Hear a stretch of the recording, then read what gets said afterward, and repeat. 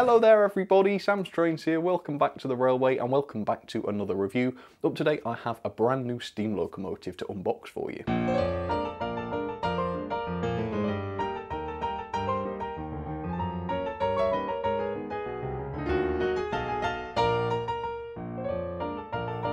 Well, sort of, anyway, because this model, technically speaking, has been produced before, but not by EFE Rail. So the loco is this. It is the EFE Rail Beattie well tank, and this has an RRP of £139.95, and I bought mine from D-Rail's models for £118.95, which is more or less the going rate, and I will include a link below if you want to check those out. Obviously then, this is rather expensive, particularly compared with the, let's say, the Great Western Mogul, which was my last review. I mean, it was £17 less than that, and that one was really, really good. However, I think this could justify that price if it met certain criteria. For instance, these were powerful locos in real life, so if this model is largely die-cast, like the cheaper Hornby Pecketts were, then yeah, I could perhaps get behind it, or perhaps it's got a really top-notch mechanism that allows it to run really, really well. Maybe it's super detailed with lots of beautiful features like firebox flickers, that kind of thing. Yeah, if this model ticks a lot of those boxes, then I could probably get behind that price. Whether or not that's realistic or not, we will have to find out. But hopefully, inside this reasonably dull packaging, there will be a very beautiful locomotive. So we're going to get this unboxed, let's see what this is like, and fingers crossed it will be a good one. All right, here we go. Yeah, it's a pity about the packaging, isn't it, really? Because if you really want a model to sell well, the packaging, the box, has really got to grab you as you walk through the train fair or the model shop. Although I suppose the sad truth is that this year most of those places are shut and you'll be most likely buying this online. So yeah, I guess it doesn't much matter. So what, it's just a box anyway. Let me show you the end of the box, because you can see that this is E85012. It's a Beattie well tank, and the one I went for is this 3298 Southern Green preserved. Yes, this is the preserved example, and it also accepts a 6-pin DCC decoder if that's something you wanted to do. I will briefly show you the back of the box because it does give you a bit of information, not about the model, puzzlingly, but about EFE Rail themselves. So if you're interested in the brand, then do feel free to pause and read that. Essentially though, as I understand it, this is a Bachmann brand, but it serves to distribute other brands' locomotives. For instance, this is a Kerno Model Rail Centre model. They've also been distributing Helgen and other brands. So yes, that's just a little bit of info if you were wondering. But I'm more interested in what this model in particular is like, so let's unbox it and find out. All right, so it's got some decent packaging, it must be said. It doesn't look very nice, but it seems to be quality. Yeah, got lots of foam to pack it nicely, which is good. All right, what is this then? So this, the instructions for the EFE Rail Beattie well tank. Let's take a look at some of this. So there's a bit of just welcoming you. Running in, it suggests half an hour at a moderate speed in each direction, that's fine. It's got a coreless motor inside. Not a big fan of coreless motors. Coreless motors don't really play to the strengths of model locomotives in my opinion. Accessories, we'll have a look at those. Cleaning and maintenance, lubrication. It says after every 24 hours of operation it needs to be lubricated. On the back there's a bit about decoder fitting, as you can see. This seems to work a little bit like the Dapol Mogul I showed recently, but we'll see if it's as ingenious as that setup was. I don't think they are from what I remember. Inside, here we go, a bit about body removal, so I will be able to remove the body, hopefully, if I can actually get it off, then I can show you the insides. And below there, you've got a bit of history on the Beattie well tanks, so as always, if you want to pause and read that, do feel free to. Now then, let's take a look at what we get in terms of the actual model. So we've got an accessory bag here, which is sticking out of the top, so let's have a look. This appears to be largely fireman's tools. There could be some other bits there. Shovels, fire irons, that's quite a nice inclusion actually. They certainly didn't have to do that, did they? So yeah, I wonder if there's a nice place for those to go on the model. That should be nice. Oh, and let's not distract from the model itself. There it is. And I must say, even though it's kind of obscured by the packaging, the thing looks fantastic, doesn't it? This Southern Green is absolutely gorgeous. I suppose regardless of the quality of the model, I'm going to like the livery, aren't I? I think that's an inevitability, really. Right, come on then. Okay, and there seems to be yet another detail bag here in the top left. Weight, it's hard to gauge it as always, but it doesn't feel dreadfully heavy. I'm still not 100% sure whether this is going to be all plastic or all metal, or probably a hybrid of both realistically, but we shall see. Right. Take off the sleeve and let's see what we have in detail bag number 2. Alright, so I mean the white bits look like headcode discs if you ask me. You've got coupling hooks for the buffer beams, vacuum pipes, you've got the NEM couplings which are not pre-fitted to the model. That's fair enough I suppose, yeah, it's not too difficult to fit those. Fairly standard detail bag really, nothing out of the ordinary there. Go on then, let's have a look at this loco, let's find out whether this is actually any good or not. Let's see. Right, let's pull this out and see. Whoa, this is not a heavy model. This is light as a feather, seriously. Wow. It looks very detailed, it must be said, but also it feels very, very plasticky, and I can tell straight away the running plate and the boiler, those are all made of plastic, which is very, very puzzling. Like I say, this was a very expensive model. I think in order for this to compete with other models with a similar price tag, this had to have at the very least a die-cast running plate. Like I said earlier, these models are supposed to be quite powerful. With this amount of weight, or lack thereof, I can't really see that being the case, although of course I'm willing to be surprised on that. Besides that though, visually this looks very, very nice. I can tell even at a glance that the decoration is done to a very, very high standard, and the level of detail seems to be at the very least adequate, although we will look closer very shortly and see the extent of that. Right, here's a little bit of history then on the Beattie well tanks, and then after we've done that we will take a nice close look. So the Beattie well tank, or the 0298 class, you can see why they don't refer to it as that, can't you? Originated from the LSWR, which is the London and South Western, in 1863, when the first of 85 examples were built to the design of Joseph Beattie. So this is one that I was wondering about when I first heard about well tanks. What is a well tank? Well, essentially this is where the water is stored in a literal well, which is usually between the frames of the locomotive, below the footplate, hence the unusual look of the locomotive. You'll notice there are no prominent tanks on the side of the loco as you get with a sort of standard side tank engine. This setup gives good access to the boiler, and it also gives the locomotive a low centre of gravity, although it does restrict the size of the water tank and therefore restricts the range of the locomotives. This led some examples to be eventually converted into tender engines, and that's something I'd love to see in model form. The first batch was built by Bayer Peacock from February 1863, and the design proved to be speedy, powerful and reasonably efficient too. Amazingly, all but 3 were withdrawn from service before the turn of the 20th century, although incredibly 2 still managed to be preserved, which is really not bad going, is it? Welcome folks, come in and sit down. Do you like my new silky voice? It's designed to hide the fact that I'm actually triggered and I feel like I've never been ripped off this badly before. Now, for £118, I was expecting a quality scale model, and instead I've got this plastic garbage. It really is plastic garbage. Man, I need to calm down. I'm seriously annoyed at this. How can they do this to their paying customers? How can they bite the hand that feeds them so badly? Right, let's talk about the weight then. So this weighs in at 102 grams because the body, the running plate, is all made of plastic, and that goes for a lot of the detailing as well, although we'll come on to that.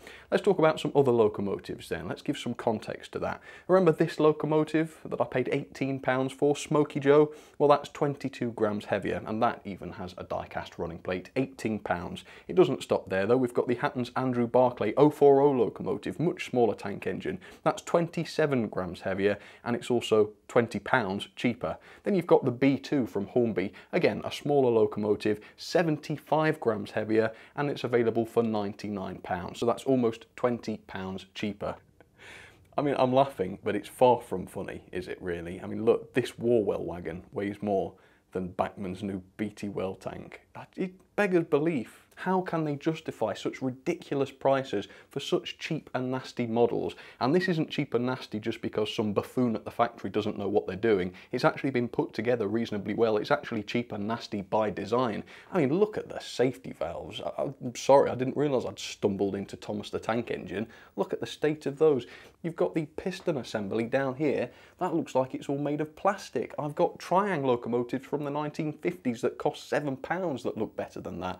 I just really cannot believe it. We've got moulded plastic buffers, forget any springiness, forget even them being made of metal, they're just made of cheap plastic and they look it as well. One of the lamp irons on the front is missing in action, or it would be if there'd been any action. What is it, back in 5 minutes, is it?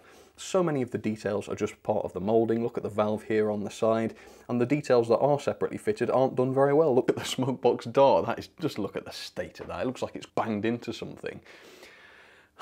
Happy April Fool's Day, everybody. The pipework has got all flashing all over it, so that looks terrible. The whistle, is plastic and horribly painted. Look at all the green paint all over it. It's not even been decorated carefully.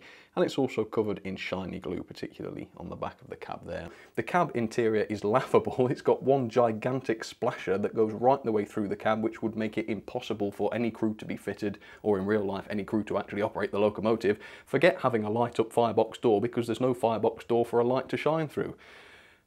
Man, I'm sorry, I didn't realise I would get this triggered. Let's have a look more closely then, shall we? Let's start with some of the positives, and the list is short, so don't worry. The decoration is really, really good. It's top-notch, it must be said. We have got this really horrible, ugly seam parting line that goes right across the top. I'm not very keen on that, but the lining itself is actually really, really nicely done. It's very accurate without any issues at all. And that goes with the rest of the decoration. You can see the centre splasher here has got the Southern logo printed onto there very nicely. The side of the coal bunker, again, is nicely lined with the running number printed on there, as is the back of the coal bunker as well. One detail that is actually made of metal is the handrail around the locomotive itself, which is reasonably nicely done, but again there are several spots where the glue is very, very visible. And again you've got these taps on the side of the smoke box, which unbelievably are separately fitted. I know, 2020, and we've got a couple of separately fitted parts. Who would have believed that? The cab interior is reasonably lacklustre, as I've already said, because of the giant splasher. The actual controls are okay. It looks like we've got a separately fitted regulator there, and some of the gauges have actually been picked out. So the cab detail itself is okay, but it's kind of all just ruined because of that giant splasher, which just looks absolutely ludicrous. The glazing is nicely done, it must be said. Each window is separately glazed, which makes it look a bit more realistic on the inside, although why did they bother? Because it's got that huge splasher. That can't have been on the real thing, can it? So the coal load is okay. I mean, it's not too bad. I'm not sure if it's removable yet. Maybe I'll be able to get it out when I stamp on it, but until then I'm not too sure. I do like the inclusion of this tool which is being fitted. I don't know why that tool was fitted and not the rest that came in the detail bag. That's strange, but no, that's fair enough. You've got separately fitted, oh look, more separately fitted parts. Look, we've got some lamp irons around the back. And also more plastic buffers. Those buffers look terrible, don't they? Really, really nasty plasticky buffers. What would be wrong with proper sprung buffers? Or at least metal ones. The wheels are okay, but weirdly the axles kind of recess deep into the wheels, so you've got this massive dimple. I've not seen that on the images that I've seen. And look below it. Is that thing supposed to be a crank pin? What a terrible mess that is. Well, I'm a bit frightened to do it, but let's remove the smoke box dart and see what the DCC fitting facilities are like. No tool or anything to do this, so you've got to piggle at it with your nails. Oh, right, there we go. Held on by magnets. How wasteful is that? That's probably where some of that massive amount of money went. Any drawer that you can pull out and really easily fit the DCC decoder? No, it's just a mess of wires connected to a circuit board which has been jammed in there, which I'm not even going to try and pull out. So even that hasn't been well designed particularly. It's fussy, and those magnets annoy me because they're unnecessary. Man. Well, I mean, please let me know if you think I'm being unreasonable.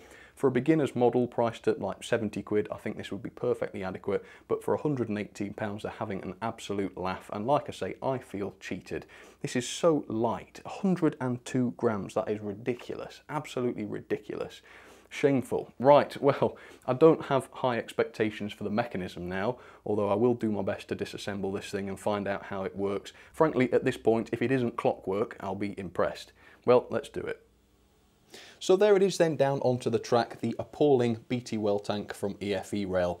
We'll talk about the mechanism, and in my opinion at least, it's not very good. We'll start by removing the body, where you can see that somebody's pinched the motor from Little Johnny's toy helicopter. Yes, that's a coreless motor, and those are used in model aircrafts because the armatures have very low mass, which enables them to accelerate very quickly. Why that's desirable in model trains, I will never know.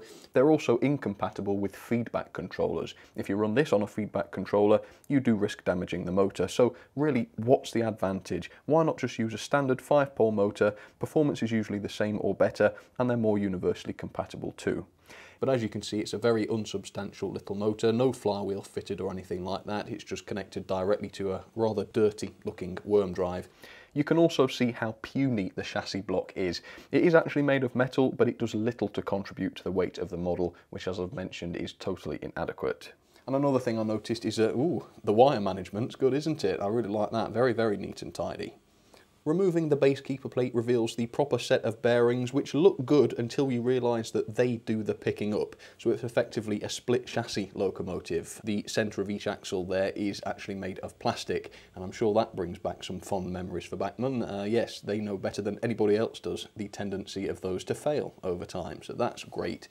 Interestingly enough, the front pilot truck actually has no bearings whatsoever. Its bearing is a spring. Thankfully though, there are some traditional pickups going to the pilot wheels at the front, so the model does stand a good chance of getting over your points and such without cutting out. Both of the driving axles are driven with gears, which again is undesirable. It's an overcomplicated design which results in higher friction, and it's also unrealistic because the coupling rods are actually just dummies. They don't do anything at all, which is probably why a lot of the running gear is made of plastic. Although it's worth saying that the actual coupling rods are made of metal, so parts of the running gear don't even match each other. Another thing I've noticed is that the wheel surfaces are really quite poor. They've got sort of big bubbles in them, which is strange. I'm not sure now how that's going to affect performance, but that's not what you'd expect on an expensive quality model. Let me see, the gauging again is pretty inconsistent. I measured all three axles and got values 14.5, 14.6 and 14.7 millimeters respectively. According to the 00 Gauge Association, the desirable back-to-back should be 14.4 millimeters, and on average this was 0.2 millimeters too tight, as was the front-to-back, also 0.2 millimeters too tight.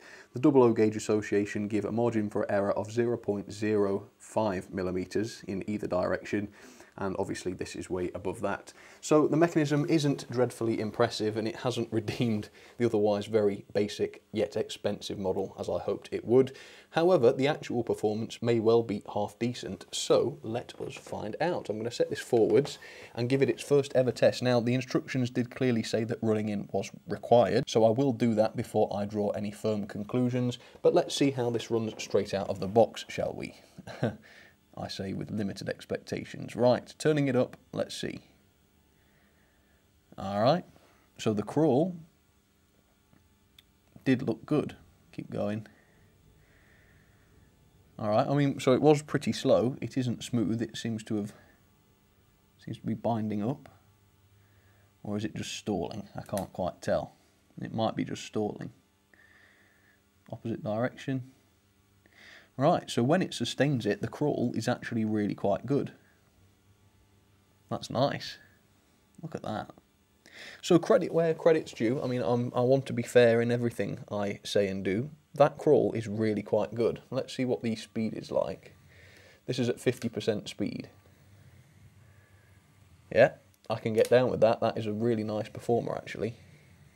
Let's see how it gets on over the express points. Come with me. Let's set it to a little bit faster, just so I'm not being too cruel. Okay, yeah, it did it, that's good. What's happening there? It looks like it was wheel slipping. Is it struggling with its own weight, or was it touching the Hornby track connector? No, I'm not sure. No, it wasn't touching the Hornby track connector. It's strange. It does look like it's wheel slipping at times, doesn't it?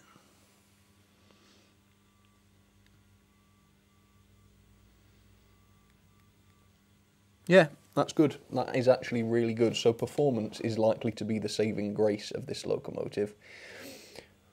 Or so I hope. So I hope. Let's get it going around the layout, see how it handles it.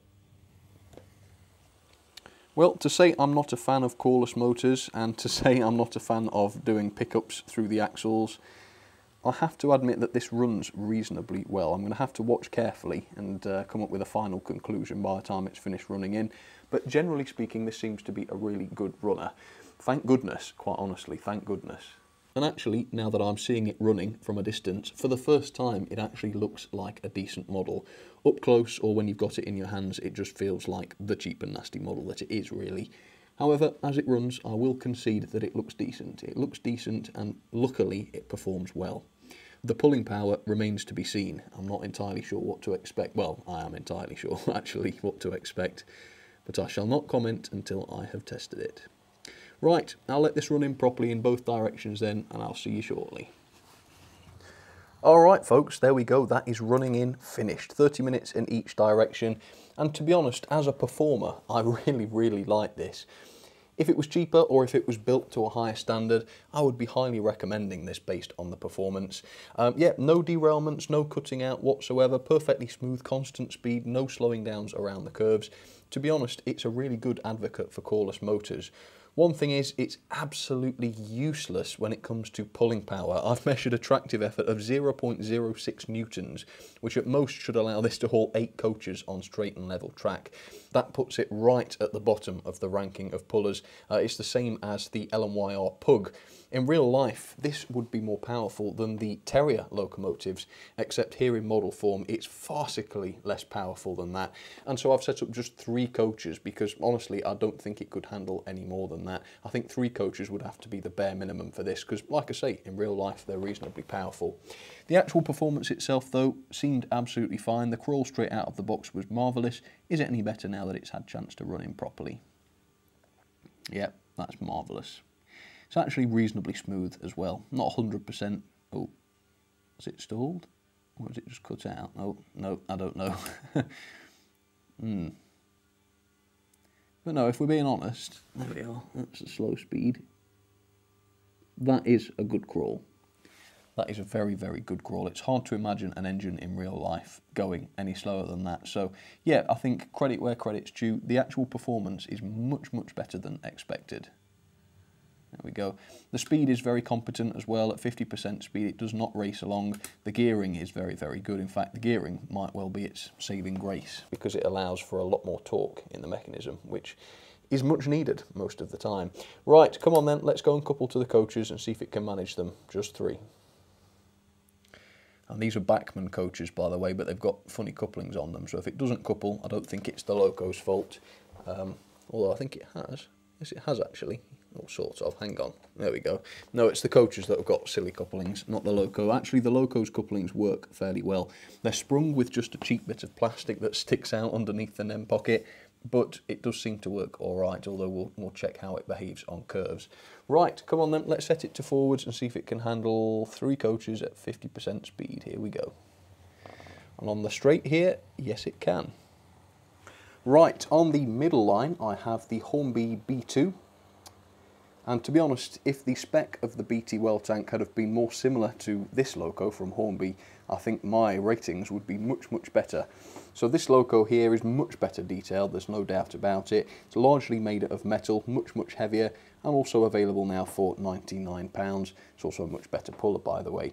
Yeah, it's hard to take the EFE stuff seriously when they're at the prices that they are. The Beattie would have made a lovely beginner's model, but of course at that price it just cannot appeal to beginners. That's a serious modeller's price, and yet it cannot be considered a serious model with some of those features. And then on the inside line I have yet another model which I think is cheaper, yet better, than the Beattie. So this is the Hornby Adams radial tank. This was actually available for the same RRP. It was like 140 odd quid, although now it's down to just £75 on Hornby's website. Again, much larger tank engine, much more detail, and it also has the die-cast boiler. Value for money, Bachmann, value for money. When will you learn? Honestly, will it be too late by the time you do? I hope not. And there's a surprise. 3 coaches and it's totally dead. Absolutely useless. 3 coaches. It's embarrassing. Really, really embarrassing. I feel embarrassed for this little loco. Right, let's back it up. I'm going to go back to 50% speed and we'll actually watch how it performs on the hill. With 3 coaches. 3 coaches. It's basics. When you spend £120 on a locomotive, 3 coaches seems to be a reasonably mild expectation, doesn't it? No. Look. No chance whatsoever. But you know, perhaps there's something wrong with these coaches. Maybe the coaches are to blame and not the locomotive. Yes, that seems like a reasonable thing to suggest. Well, let me go and grab a more powerful locomotive, and you'll see what I mean by that in a second, and see how that gets on. Here it is then, children's toy, Santa's Express, about 100 quid cheaper. Same speed on the controller. Oh. How embarrassing. Let's go even slower. Let's have it crawl, shall we? There we go. Sad state of affairs when cheap train set toys can do a better job. But you know what? I might have had a completely different outcome had they not been so greedy with that price. Because come on, not with some of those other models that I've showed existing in the world. Have you noticed, by the way, it's actually managed all the way up this hill now? Yeah, it's done the whole thing. Ridiculous. There you go. Alright, let's get the Beattie back on, shall we? I think we'll have to try it with 2 coaches. So there we go, 2 coaches. Nice looking model from any sort of distance, but totally inadequate in more than one area. There we go, it's done it. I'm not impressed. What a pity. I was going to say what a waste, but I don't think it was a waste. Because now you guys know exactly what you get for £118. And so even though I'm £118 poorer, and I've now got this piece of model railway memorabilia to store on my expensive shelves, at least I've brought knowledge to you guys, and knowledge is power, I suppose. There goes the Beckett. Notice the 3 coaches, the 4 wagons and the brake van there without any problems. I don't know, I'm shocked, folks. I thought we'd put this kind of thing behind us with the standard of models this year.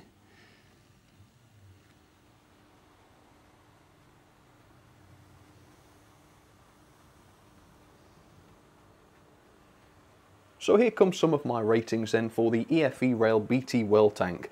Detail then, unfortunately the price set pretty high expectations for this model which were not met by a long chalk. So I've given this 2.5 star on detail. I really like the decoration and some of the moulded detail was really quite nice, lots of rivets, that kind of thing. However, it did look very, very plasticky. Now, sometimes models can be plastic but still look half decent. This one is plasticky to the point where it's detrimental to the realism of the model, particularly around the piston area. It looks really, really bad. Again, you've got plastic buffers which are not sprung or anything like that. The safety valves look really bad. The inside motion, well, there's no inside motion because there's no gap underneath the boiler whatsoever. The cab interior is just ruined because they didn't design it properly, and there's this really massive splasher going through the whole thing. It's just silly. Yeah, unfortunately a few things let the detail down. Performance though, I'm actually going to give it 5 star. I really can't fault the performance. It's smooth, it remains at a constant speed around the layout, and light as the loco is, there is actually no problem with the torque of the mechanism, so I've got to give it 5 star. The crawl was phenomenal, really, really good. The pulling power though was absolutely pants, shockingly pants for what this model cost. It couldn't pull the skin off a cup of tea, let alone a rice pudding. 8 coaches, that's a tractive effort of 0.06 newtons. That's the same as the Hornby LMS Pug. Even their Ruston is stronger. And if we talk about the real thing in real life had a tractive effort of 49 kilonewtons, and if we compare that to a similar model, say the Terrier, that had 39 kilonewtons of tractive effort. So in real life, this model would be 25% stronger than the Terrier, when here it is in model form and it's 83% weaker. It's just ridiculous, and that's because the model is far too light. They couldn't even spend the money to create a die-cast boiler or perhaps a die-cast running plate. Why not? Why not? The mechanism, I've given it 3 star. Maybe that seems a little bit generous, perhaps I should explain myself. I've only knocked 2 stars off. First of all, I don't like the sort of split chassis design. The plastic spaces between the wheels, it's just not a good idea in my opinion. I've seen far too many of them fail. And also they're a nightmare to maintain. Proper pickups that you can take out very easily and clean are much, much better in my book. However, I would start criticising the choice of motor and the method of picking up, and I don't like them particularly, but this model does actually work very, very well, so I think it would be unfair of me to knock the mechanism right down to 1 star or something like that. However, it must be said, I do prefer to see a nice chunky flywheel. It makes a loco nicer to control, etc. Like I say though, I don't have any complaints on the actual performance, so I'm going to limit my criticism of the mechanism. The quality though, I must say, leaves quite a lot to be desired, particularly a model of this price. It's not been assembled particularly nicely. There's quite a few glue marks on some of the various details, even though there's not very many details, and the lack of metalwork really is a shame, not just on the sort of running plate and the boiler, but also in the details as well. As I've mentioned, there's no reason for them to be cutting costs to this extent when the model costs £118 or even less with an RRP of £139.95. It's just not cricket, is it? Right, that leads us nicely onto value for money. RRP £139.95, absolutely ridiculous, insulting to our intelligence, and quite frankly it's insensitive towards the customers that keep Bachmann in business. £118.95 is not much better, it must be said. I showed you earlier on in the review all of the other models that you can buy for the same or less money, which either have a much higher level of detail, an awful lot more die cast, a much better mechanism, or in most cases all three at once. There's no reason why this should have been so expensive, unless the features of the model were made to match, and hopefully this review demonstrates that that is not the case. Overall then, that's a very lacklustre score of 5.63 out of 10. Let's put that into the ranking. There it is, 57th, just above the Hall and below the Hornby 52XX. Yeah, overall not very impressed. I wouldn't recommend spending £118 on these. I would leave off until they come down in price, and then when they're much below £100, then I might be able to recommend them because they are good runners. Yeah, I'm really disappointed in that, and it looked so nice too. Although obviously that is a crucial part of the scheme, because if it doesn't look nice on the internet, then people wouldn't be induced to buy it. No, it wasn't until I lifted it out of the box that I realised what was going on here. Plastic. Why did they think that was okay? Why did they think that? I don't know. Anyway folks, thank you so much for watching. I really hope you well, I don't know if you enjoyed it or not, but hopefully this was useful to you, so that you know what's going on with these and what you're letting yourself in for if you spend 118 of your hard-earned pounds on this frankly very subpar model. Mechanically speaking, it didn't look the best, but it did perform well, so that is something that I would definitely cling to if you're a fan of this model. It's not all bad, it must be said, but at that kind of price, it was nowhere near as good as it needed to be, and that's a pity. And look at that, even Bachmann is too much. Anyway, hopefully next review will be better. Thank you for watching, and I'll see you on the next one. I think I'm going to go and cry now. Cheers everybody.